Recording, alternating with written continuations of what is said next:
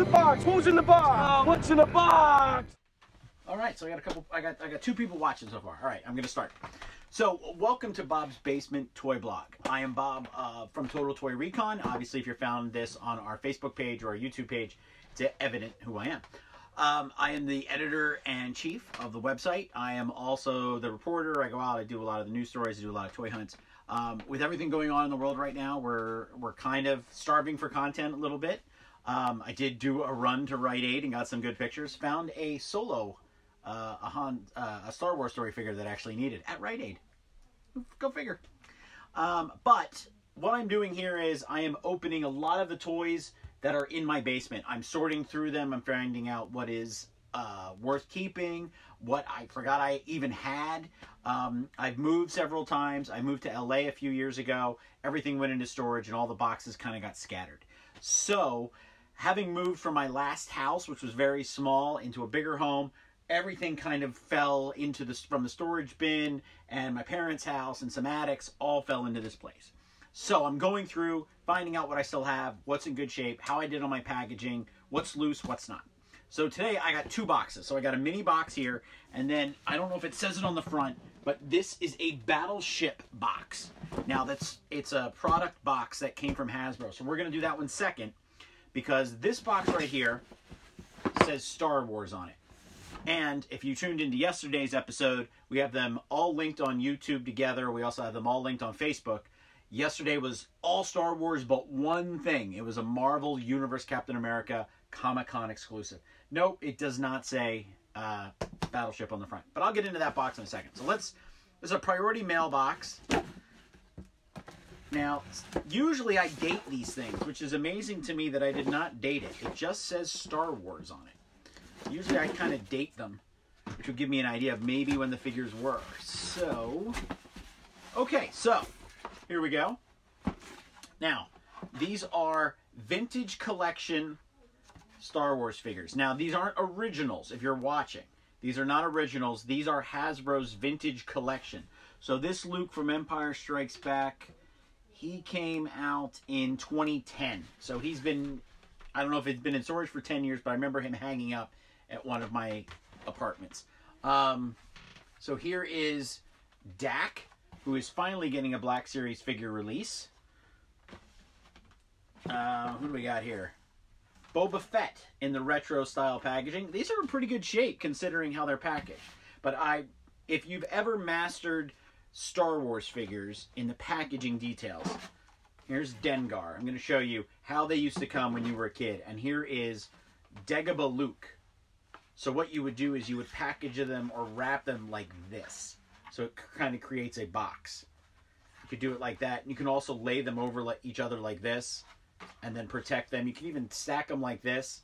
So actually, considering this is the 40th anniversary of Empire, when these came out, it was the 30th anniversary. I can't believe I have this many. Here's C-3PO. Excellent condition. But this is, I think it's great because though it says Empire here, the photo is from Star Wars. That's just something that Kenner liked to do. But you did get the free Boba Fett, of which I believe I have 3 of the Boba Fetts now. And the rocket does actually fire. It's a great Leia from the vintage collection. She's actually number 2. I should have been looking at the numbers. Like, this is 44. This is 2. I didn't even look at these numbers here. So here's a 4 LOM. But old school collectors will call him Zuckuss. Number 10. What else do we got here? So I have 2 of these. I have another one somewhere, but this is an expanded universe figure. He's vintage collection 96, and this is Darth Malgus, and he is from Knights of the Old Republic. So this was one of those oddball figures that I saw at a store and went, yeah, why not? He's pretty cool looking, and it'll probably be worth something. So this was actually his character debut. I love when they did stuff like that. Hasbro would put those out. So here's Han in his coat. He's number 3. I'm guessing that Luke was probably, there's probably a Luke that was number 1. The Bespin Luke was probably number 1. Nope, number's not here on the back. So that was a cool figure. I definitely had I think I had 2 of those. So this one, I can't believe that at one point Five Below actually had vintage collection figures. There's the sticker right there. This Grimorian Guard is like it's so far beyond the original Kenner release. It's just fantastic. very close to the larger version when they made the Black Series figure. And I'd like to say hi to my friend Donnie David, who's watching now. Great makeup artist. You should check out him on Facebook. And his artwork is fantastic too. So here's another one. I believe I got this ATRT driver. I believe I got him at Five Below as well, because it's an odd figure. And I may actually have the Revenge of the Sith one as well. Wow, the dust on this is slightly amazing. Another figure I had to have and got a Five Below, Wedge Antilles. Is a vintage collection. I totally forgot I had half of these. And then this Admiral Akbar is just a fantastic figure. So he's vintage collection number 22. So that was a full box of vintage collection figures that I now have to carefully put back into place. Thankfully, my wife is very understanding of my obsession with my toys. So I have all of these figures. These should really be carded. I have to get Figure Shield. I really have to get some more Figure Shields packaging around them. Very similar to, this is very similar to like putting them in a bubble like this. This isn't Figure Shield, this is Disney. But definitely all of these should be Figure Shield. They're great. I really should open them, but you know, my brain won't let me, if that makes any sense. I'm sure there's some collectors that do understand that, but my brain won't let me open them. So I did not pack these as good as I got them in there. So I'm definitely going to have to repack them later. And was Luke number 1? Luke was number 4. Vader's probably number 1, which is... Yeah, Vader was probably number 1. And I don't think I ever got the Vader. And if I did, he may be in the next box. So it's getting kind of messy in the basement here. But I'm definitely making progress on a lot of different things. So what was this box? So... when I wrote for, let me show you, it says Battleship up here. When I wrote for Mania.com, I was their toy columnist. Boxes like this would come from Hasbro every big movie, every tentpole movie. So Guardians of the Galaxy here. I finally, we have Avengers way up here, which you can't see, but I finally got back into their good graces. Recently, there's a Transformers box that's just right up here. I'm sure you can see it on one of the other feeds, but these boxes were just loaded with toy product. It was really, really cool. And it was this special thing, and I liked keeping the boxes because I thought if I ever have like a toy show, I have these instant boxes to put everything out, and it makes it look like it's more like a warehouse almost. Well, it's a basement. So the cool thing about this box was it was all Battleship. And it came with the new version of Battleship. It came with some toys. It came with a water bottle, a t-shirt, a bunch of stuff. But, I mean, check this out. I mean, this is really... a lot of thought went into this. It did make noise at one point, but that's long since gone. Could fire. So, a neat thing that Hasbro did for the fans, or for new fans. It was a great product. Way to advertise. So, already, this is... I don't know if you can see it. We got some different stuff in here. I thought it was going to be a majority of Star Wars again. But here is an Art Asylum Gorn from Star Trek, the original series. This was Wave 3. There was a battle-damaged Kirk. There was the Orion slave girl, but it was Vina. And then there was Kor, the Klingon. So you got all those. There was a Picard, too. But this is a figure I hunted everywhere for. Had to have. And couldn't open him when I finally found him because it was that incredible to me, the way he looked. I think I have Kirk, and Kirk may have been in, I think, the very first episode. He was in a bag. But what are you going to do? So we'll bounce around here. We're going to try to keep this quick today. Here is a Revenge of the Sith sneak preview General Grievous. So, very cool. He wasn't, I think I had one from 2. But I tried to get this full wave, so I think we'll see if we have Tion Metin, the Wookiee Warrior, and then R4G9. Those should be the other ones. But again, Hasbro went like that extra level, and they actually put it into a Revenge of the Sith case. So we have symbols up here. It says Star Wars across the back. You know, perfectly preserved. And we did have the Vader one from the other day. This was another one that they did for Vader. Okay, so Even I'm just like weirded out about what shows up that I still have in boxes. So I'm a big Planet of the Apes fan, and this was a MC Toy tribute figure of the original Mego Planet of the Apes Dr. Zaius. So it even has Marty Abrams here on the back.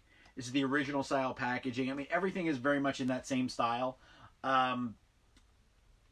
There's always rumors circulating that they're going to bring back Planet of the Apes for Mego. I really hope they do.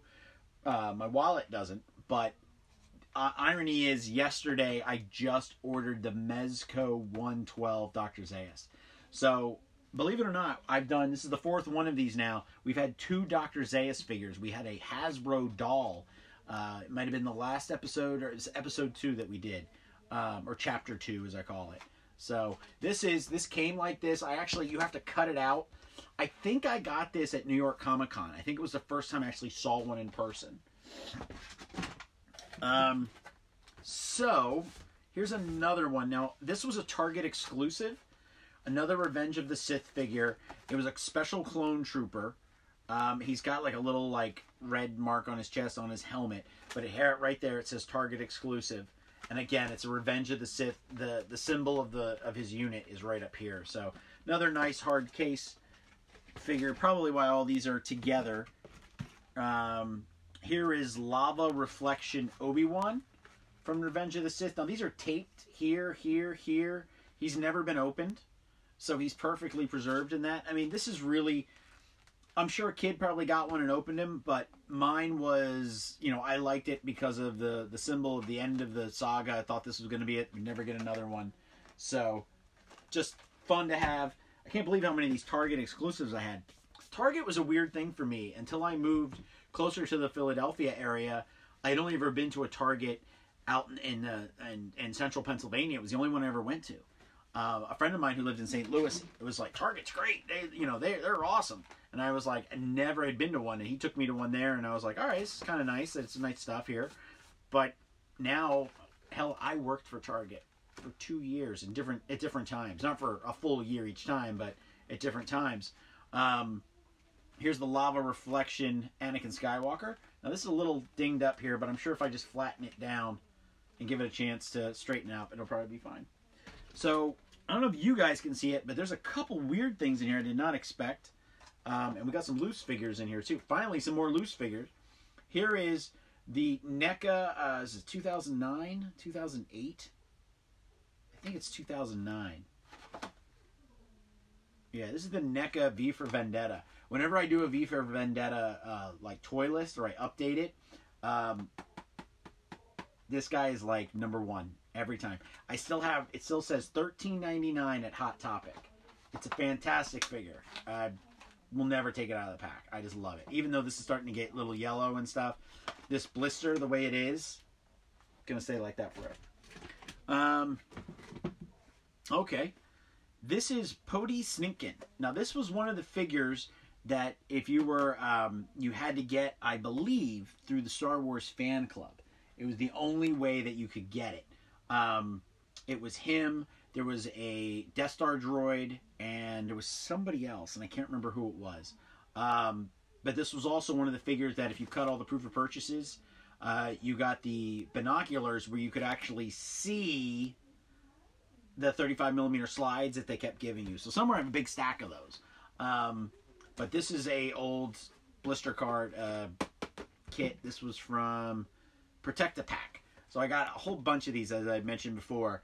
I had gotten these at Target. They were selling them right in the action figure aisle, and you got like, I think you got 6 or 7 in a case. And the cool part was the case itself, which housed them, was good for 2-pack figures. So it was. I was like, wait, you guys aren't really realizing what you're doing here. And nobody bought them. I got them in college when I went to Penn State, and they had, it just started becoming crazy again. So. Don't know if Pody Sninkin is worth anything, but it's a figure that I'm glad I have, and he will probably always stay in the pack, because pretty sure he was that figure that you had to mail away for. So, didn't expect an Indiana Jones figure with a horse. I believe this is from Last Crusade. Nope, it's from Raiders of the Lost Ark. I guess that would be a black horse if it was from Last Crusade, yes. with the tassels and stuff. This was a great toy line. It's just sad that they wrapped it around Crystal Skull, and they should have released the other figures first and then the Crystal Skull figures. Because I never got the German soldier with a motorcycle, or Indiana Jones and the, like, when he's getting the fertility idol. There were like 2 play sets for that. Never got any of that stuff. I have the Comic-Con big pack where you get all the indie figures that they never released, like Tote and the German mechanic. So I do have that. I have not seen it, but it's probably here somewhere. You can't miss it. It's like the monolith from 2001 in its shape. So it's pretty cool.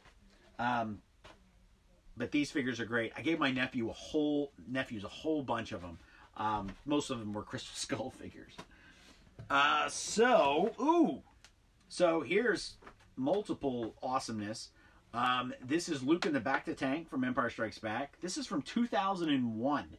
Now, the neat thing about this is there's a couple neat things. KB Toy Store, $12.99. But on the back side, we have a training Darth Maul. I don't think I have that. Leia with the cannon, and the Fan's Choice figure number 2, the Amanda Man. This alone is worth any like custom like crew photographer thing. He wants to have all these pieces. This is a lot of pieces right here, and then Luke kind of just floats in there. I don't even know if Luke's got points of articulation. It looks like he does, but fantastic figure. And the package is getting a little worn, but what do you want? It's 19 years old. Okay, so we'll do this one quick because I know what this is. This is Star Wars Trivial Pursuit. I've Never Been Beaten. That's in here. And that only covers the original trilogy. And then I believe these are my wife's. And I'm not kidding when I say that. They just need a little bit of touch-up and maybe just a good wash. But these... Oops. Wow, that just happened. Sorry, honey. These are the Diamond Select Batman figures. So here is very classic Batman. And then I don't even know which Batmans these are. And then this here is clearly, which is awesome, the Superpowers Batman. Not Superpowers Batman, the Super Friends Batman. So those are great. And then she's got a stand for each one. And I know that there's one of these actually has the... Yeah, this one here. He's got the peg hole in his actual shoe. So you could probably just put him back in there and he'll stand pretty good. But look at that. I think that was a Jim Lee design. Fantastic. So, now I got to clean all this up. But I got a better sense of what was in those 2 boxes. And all good stuff. So, this is Bob from Total Toy Recon. Thank you for tuning in. If you're catching this on YouTube, please subscribe to our channel. You can still do that. I had someone actually subscribe today. And we do a lot of toy hunts on Instagram when we can actually get outside. And that's a nice thing. And I will do another one of these tomorrow. I think I'm going to try and tackle this box right here. Now, I've got 2 Mighty Mugs, and I definitely see a Movie Maniac in there. So I'm going to go after that tub.